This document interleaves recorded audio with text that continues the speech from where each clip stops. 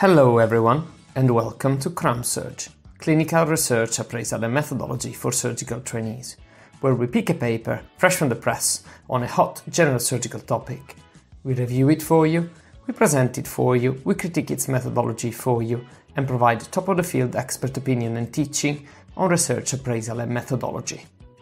My name is Gio Perrin, and together with Professor Sababala Subramanian and Maria Digby, we bring you CRAMsurg from the wonderful region of the Yorkshire and the Humber.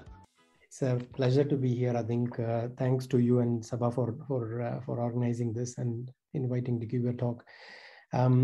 So I'll move on to the talk. I think when Sabah asked me whether I've been involved with any Delphi, I said, yeah, I've been involved with it. Although we didn't complete the Delphi as such, it's still ongoing.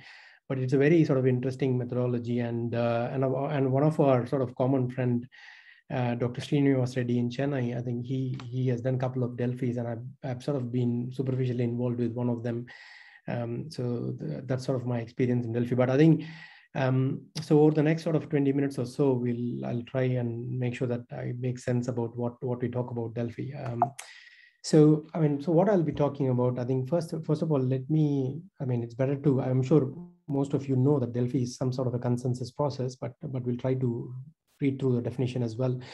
And then I will present a paper, just sort of run through a paper so that you understand what a Delphi methodology is, and explain a bit about where to use Delphi and how to use Delphi. That will be my sort of detailed explanation of the whole process.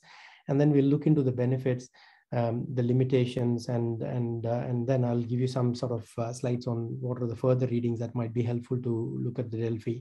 Sabah was talking about this earlier. I think lots of Delphi projects are being done and published in good high impact journals. So I think it's a sort of good way of working on it. And I'll tell you what are the positives and what are the negatives over the next 20 minutes. So I think basically to define it, and as I said, it's a bit of a consensus. So what you're trying to do is you get opinions from a group of people. It's similar to MDT. I'll just compare it in the next few minutes. It's similar to an MDT where you're actually trying to get opinions from everyone. You refine that opinion and put a sort of a consensus statement saying that, okay, this is the refined statement. The way, if you look at the history of how the Delphi came was actually because I think the Greeks were able to sort of forecast what can happen in the future. And this is, I'm sure you would have heard about the place Delphi in Greece. And there is this oracle temple where they can actually predict the future. And Delphi is basically a methodology where you can actually take a consensus about what people think about and predict the future. And the first publication on this came from the RAND company, which is actually a large company looking at the warfare technology in US. And in 1969, what they did was they took consensus from all the experts to see how many bombs Russia will actually need to sort of make a big impact in US. That's how that's how it all started, what we call as the RAND forecast, and that was in 1969. So you're nearly talking about 50 years ago when this was all introduced. The first paper came about. Now, I think before I go more into explaining the Delphi, I think it's important to understand why it is different from an MDT. I'm sure I think all of us would have sat through an MDT. I think one of the things that you would have seen is that I think the person who's actually presenting the case might actually bias the way people are answering.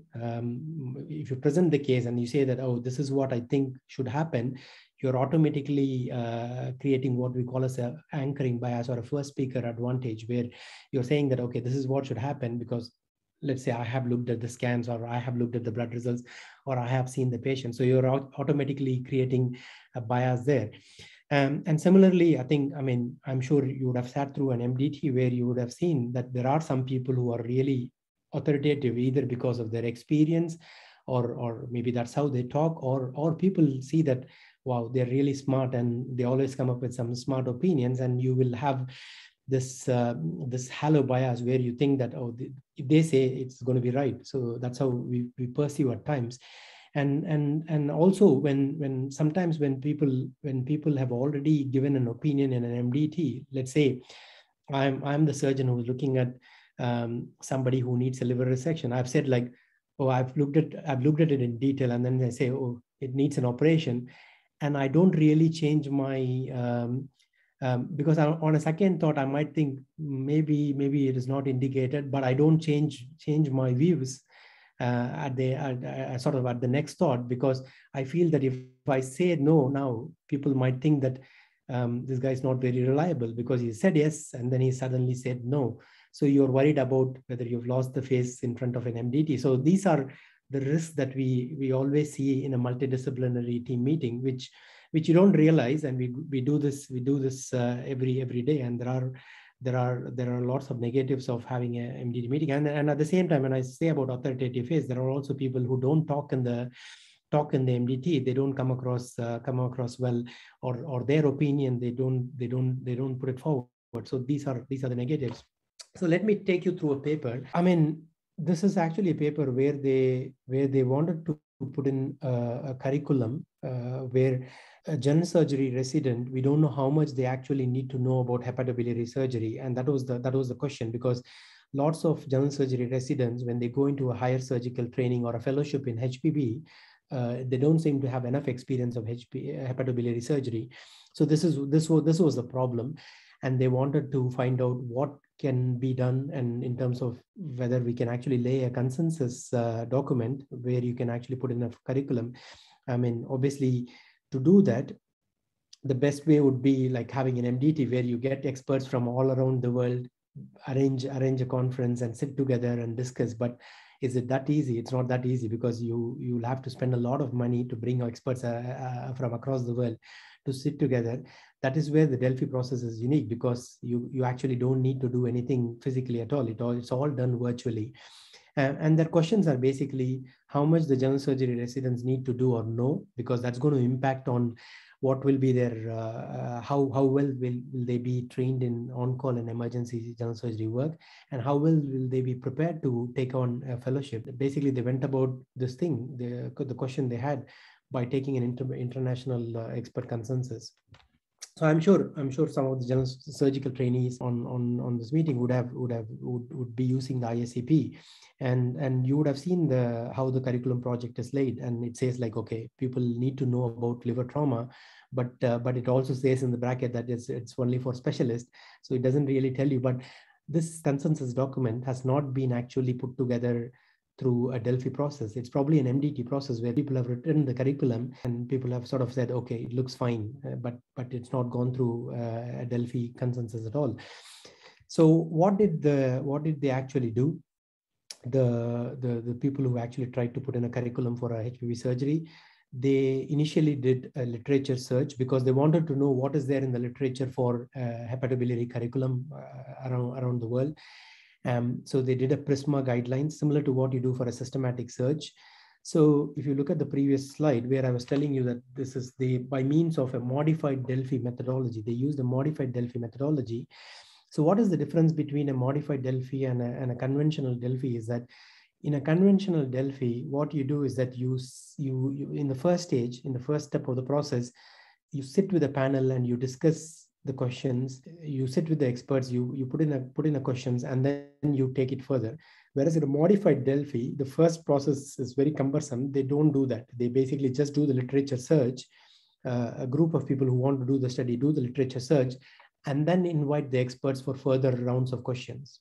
So that is the difference between a modified Delphi, because a modified Delphi is much more easier than a conventional Delphi. I'll go into a bit more detail a bit later on.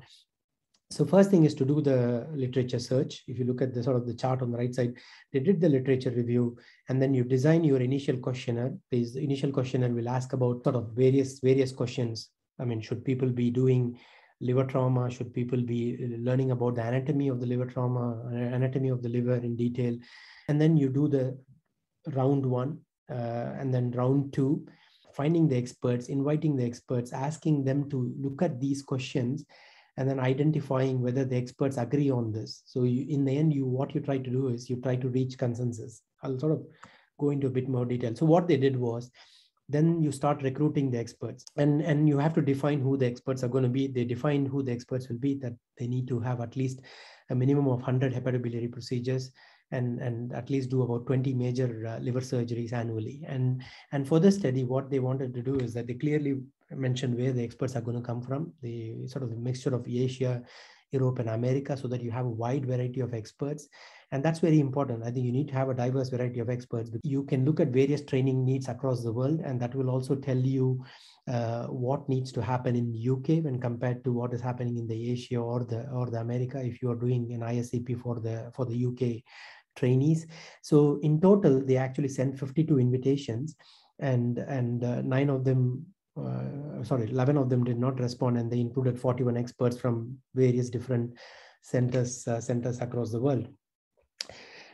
It's very important. So once you identify the experts, then you send the questions, you frame the questions, you check the questions within your facilitator panel, and then you send it across to the experts, and the experts look through the questions and try to identify what they agree on, what they do not agree on.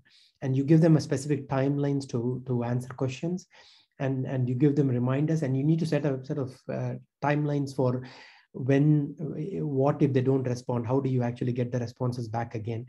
And here what they did was you also have to define what will be the consensus, because let's say there are 41 experts, you need to have at least about 32 experts that should have agreed on it. So if you have an agreement on a question, for example, if the question says that they need to have a knowledge on liver anatomy, and 80% of the experts agree on it, then that means that the question has been validated. You don't need to have 100% agreement. And you can do some statistics as well. I'll sort of go into a bit more detail about it later on. So what they did was they put forward the questions, and in round one, about 41 experts saw the questions. There were about 9. Initially, they had 101 questions. By the time it came to round one, they had 90 items. And you can see that by the time they went to round two, there were some more suggestions from the experts, and it went to the number of items went to 96 items. And then by the time it came to round three, there were 94 items, and 2 were, you remove the items where either you feel that it won't reach consensus because there is a problem with the question, or if the experts feel that these are not the right questions to be included, then you remove them. You basically edit the questions based on the responses from the experts. And then you finally reach consensus based on at least 80% of the experts should have agreed on that question, on the question. So these were the results from the study. So if you look at they had sort of 4 domains, knowledge questions, I think knowledge of biliary tract anatomy, including gallbladder. And they looked at the median interquartile range on a Likert scale, and 100% had consensus. So they included that question into the curriculum. Similarly, technical skills, they had questions. Similarly, attitude statements, they had questions which agreed on, and then they included it. And then the postoperative care statements. There are some questions where they excluded it, because you can see that they had to exclude them on the first round itself, because there was a lot of comment regarding this question where the expert felt that they should not go through for the next round, or the panel feels that, okay, this is not going to reach consensus and this is not the right question, and that's because the experts have actually given some free text on it. I'll go a bit more detail about explaining each and everything a bit later on, but you exclude some of them as well. So now coming into where is actually the Delphi method is useful is when you have to develop some priorities. So it's a qualitative method, it's not a quantitative method. So it's not really scientific, because you're looking at opinions from the patient, and you can develop policies, you can decision make. And so if you look at some of these examples, I think if you look at the top one, a modified Delphi method towards multidisciplinary consensus, or functional convalescence recommendations after. So there are some recommendations that have been developed after abdominal surgery. Here, you're actually trying to develop some priorities, what should happen for recovery after abdominal surgery. Similarly, there is an objective assessment. You're developing a rating scale for objective assessment in laparoscopic appendicectomy. And if you look at the third example, you're actually trying to see where is the genetic medicine is actually heading. That is like predicting the future, what is going to happen to the future of genetic medicine. And the bottom, the other one, the CURE project, is actually where you're actually trying to implement a strategy and develop a policy. So you are actually getting an opinions from the experts, and then putting through a consensus document. If there are no expertise, then definitely this is not going to work. For example, let's say you have only a couple of centers in the world who do some machine perfusion of a liver. And if that is the case, if there's no expertise on it, then it is never going to work. And similarly, if there is no evolution of something, for example, if they have machine perfusion in various centers, but if it is not progressing, if the same thing is happening for the last 10 years, then even if you ask any questions, you're not going to predict any future, or you're not going to forecast a future or make any policies, because nothing has changed in that particular field. So it's not going to be very useful. Again, where it's not going to be useful, I think it is a very time consuming process. So in terms of the evidence base, it is an expert opinion. So it's at the bottom of the pyramid. So it's not the best of the whole technique that you can use. It's a highly qualitative method, not a quantitative method. So just to sort of recap on the process, what you do is that the first thing, you identify what is the problem. So they identified that the problem is they don't have a curriculum for a hepatobiliary surgery. And the person who identifies the problem is the facilitator, and you have a panel of facilitators. You have a group of people who will help you. You can imagine, I think, when you put in a lot of questions, it has to come back. You need to send it to the experts. So let's say you identify 10 experts in the world, it goes to the experts, and then the experts respond to them. And if you have like 100 questions and experts respond to the 100 questions, you can imagine the amount of work that it will create. So you need to have some sort of a coordinator with you who can actually help through and sort of see through things and do a lot of coordinator work. So it's a very time consuming process. So the facilitator will also be helped by coordinators or somebody who can actually do that sort of administration work. Then you identify the experts, you pass it on to the experts, and it goes to a lot of iterative process where you identify what the experts are saying, and then you remove the questions, or you add questions, or you change the questions based on that, and then it goes through the experts again. So you do this multiple number of times, and then you finally get consensus, and then finally prepare the report. So I think I'll sort of go into a bit more detail on the selection of experts. So the suggestion from, there is actually no universal guideline for doing a Delphi process. So although the Delphi process is actually something that reaches consensus, there are no universal guidelines for it. They say that you should at least have about 8 to 12 experts. More importantly, they should be knowledgeable about what you're doing, and you need to make sure that they have a good amount of experience in it. And there are some places where you might not get 2 experts, where you might actually get people who have some information and some idea regarding this, but they might not be experts. But it's always important to get the breadth of expertise. So if you look at the curriculum project, they actually included not only the surgeons across the sort of the centers, but also included some of the trainees. They included people who are attendees. They included people who are professors. So they included a wide variety of people, some from the academic centers, some from the teaching centers, because it's the diversity of views that will tell you whether everything has been included, every problem has been looked at when the questions come across. So that's very important to think about.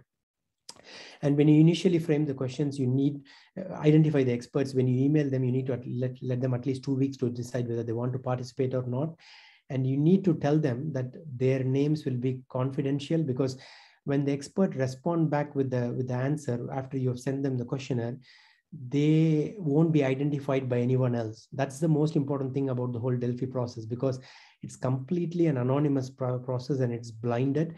And that's what makes it strong. Because if somebody, I mean, if you look at the parallel from the MDT, the reason why people sort of get biased is because somebody has been somebody who's really dominant tells them what to do, and people don't change their answer. Whereas here, the experts are sitting in various places and they're answering, and it's all anonymous, and people don't see who has answered, so they don't really know what is the other people's view. So you just give your own views, and you can actually, I mean, when they come back again to the iterative process, for example, round 2, you say, okay, I've agreed to this question, there should be anatomy included.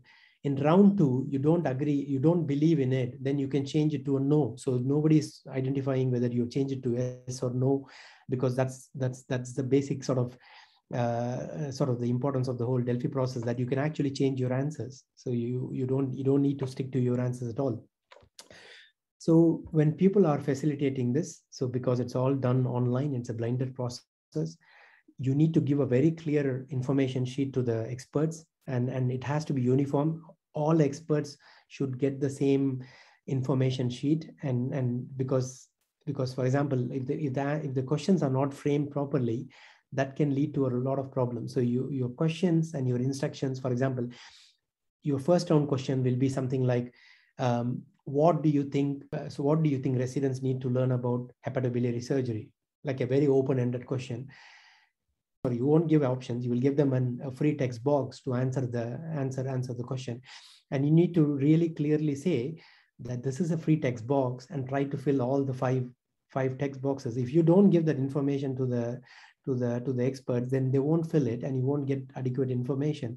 And it's very important also to stick to the timelines. You need to tell them that you will have to respond to each round of questions within a certain period of time, within 4 weeks time. And if you don't respond, then that delays the whole process. And again, you need to set up a timeline when the reminders will be sent.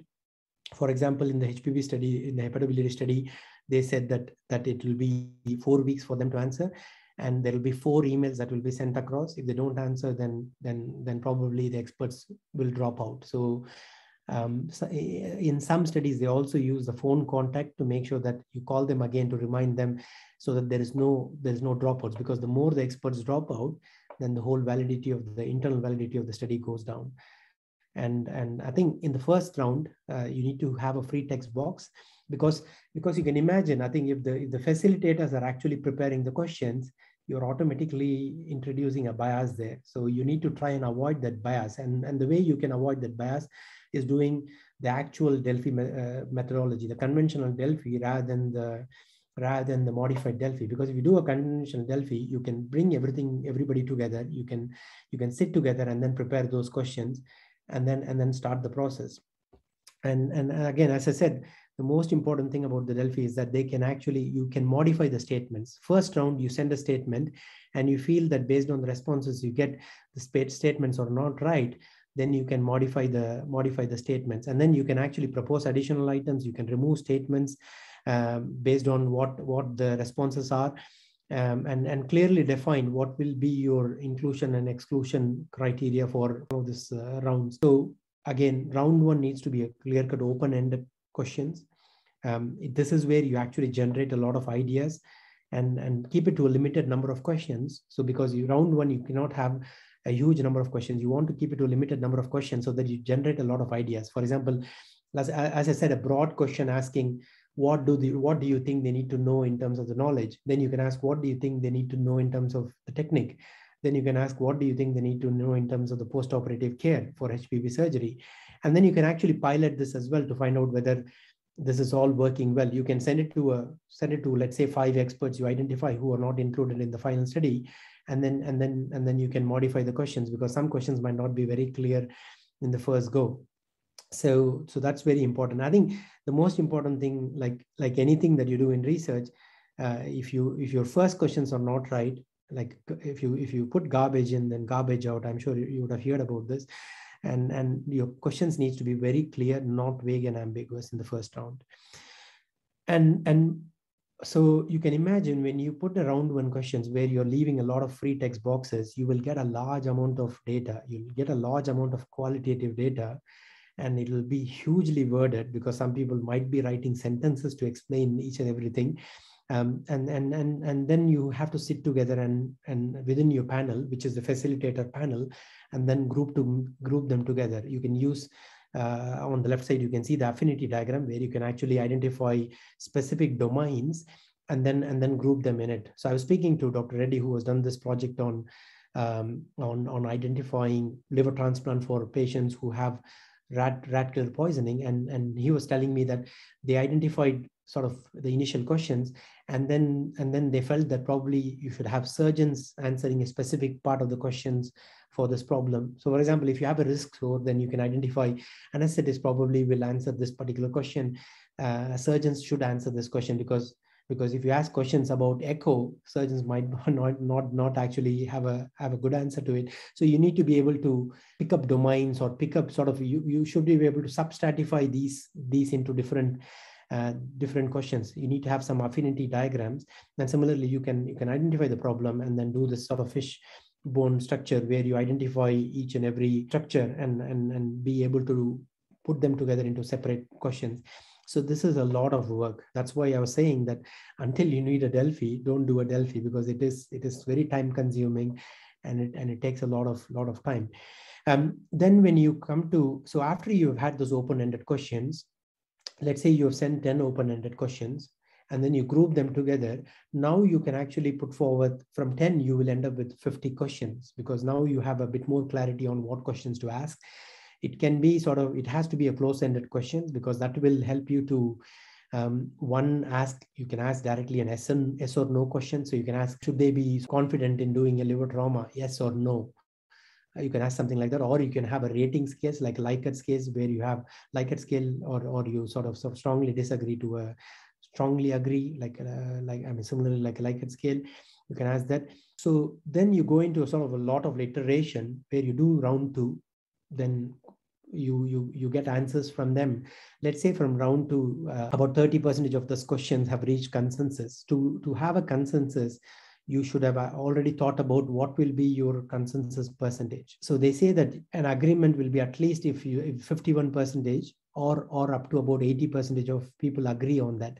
But ideally, people say that you should have at least about 80% consensus before you can agree on that statement.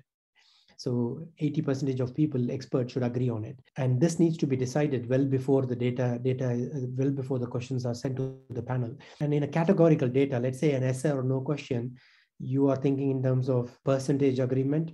For a continuous data like a Likert scale, you use a median score for the Likert, but it's the interquartile range that actually makes the difference. Because if there is no difference between the experts and your interquartile range is less than or equal to 1, then you note that they are all sort of agreeing and they all score 5 on the Likert scale. Then that's how you actually reach consensus. So based on the interquartile range. And round 2, once you get the round 2, then you gather it, you sit together, you prepare the questions, and then you analyze, and then you go back again to round 2. So you do this multiple times until you reach your consensus for all the questions. So the most important thing at this point of time, at each round, it's important to, if you see the table below, this is just an example, you need to tell them what was their response in round 2, what was the response of the group in round 2, and then you need to give them an option that they can change their response, because people might change their response based on what the whole iterative group sort of expert lot are thinking.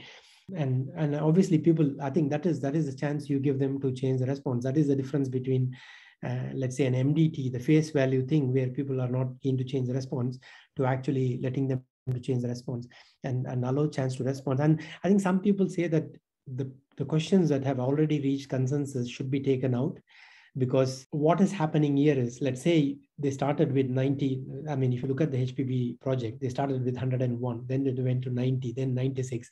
So the problem of keeping all the questions again for the further rounds is you're actually giving them again a huge number of questions, huge number of time to actually go through that, and a lot time consuming. And there is a risk that the number of times they answer this, they might actually not answer it properly. So there is a risk that you're not going to get right answers again. So people say that you should actually remove, once you've already reached consensus at a certain stage, at, let's say round 3, you've reached consensus on 40 out of 50 questions, then people say that you should remove them at that stage. But it's very controversial.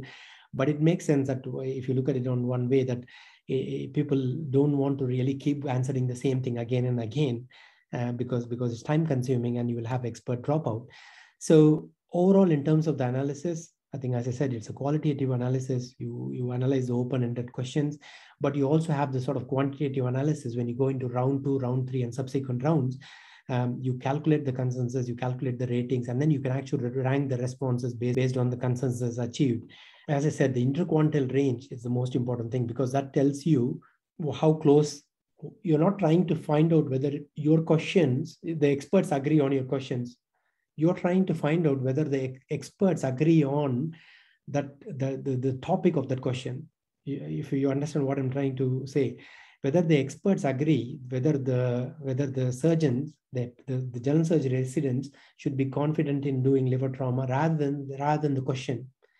The way you frame the question, they should be able to understand, they should be able to come closer to consensus on the topic that we are talking about rather than the actual question. So that's the base sort of whole thing about the process of Delphi. So you just keep going until you reach consensus. Once you reach consensus, then you write a report, you send it to the experts, make sure that they are involved, and then you publish the consensus. So I think the benefit is basically it removes the problems of the focus groups like dominant personalities, the pressure, the group pressure that can come, and also the noise that happens when people are digressing in an MDT, talking about lots of other things, which can actually confuse people in making decisions. And you use a huge amount of experts around the world, because it's all done in an anonymous manner. It completely removes the bias that can happen. But obviously there is some bias in it, because if you give them chances to change their question, like telling them what the experts, what the group thinks and what they've done previously, and then chance to change, it does introduce bias. But what it doesn't tell them is who was actually made the decision. They don't get to know that. So it's all completely anonymous, and it removes the perception from what others think. Obviously, there are lots of limitations. Some of them I've actually covered before. It takes a long time to reach consensus, so you will have the expert drop out. This is where you need to keep them motivated by frequent emails and avoid delays in the process. So if you say like somebody is not responding, you cannot really keep going with it. And also your processes of synthesizing the data should be done in time, so that you don't lose experts. And you need to prepare high quality reports which doesn't conflict the next question, or which doesn't cause confusion. So you avoid the garbage or problems. And I think, none of the questions should actually introduce bias. So that's where the initial focus group meeting, having the initial interview might actually help you to sort of frame the questions well. And also having a diverse group of people will help, because if you have general surgery residents thinking about their own curriculum rather than somebody else senior laying the curriculum, it will help as well for them to understand what they should do. Obviously, as I said, it's all very subjective, because you're talking about opinions, so the level of evidence is very less, and the internal validity of this is largely unknown. So but it's all completely opinion based. So these are some of the things that you can read. There is a very good book I've sort of looked into when I was doing, when we started a research project on machine perfusion, which we are currently doing, where we have reached about round 4 at the moment, and it's going through a lot of iteration. And you can also look into some of the checklists that is available on doing Delphi, and the sort of link for the project that I spoke. And there's one sort of YouTube video which I found very, very useful preparing this talk as well, I think, which you can look at. Thank you. Thank you everyone for tuning in and listening. Until next time, keep running your life with our surgical podcast.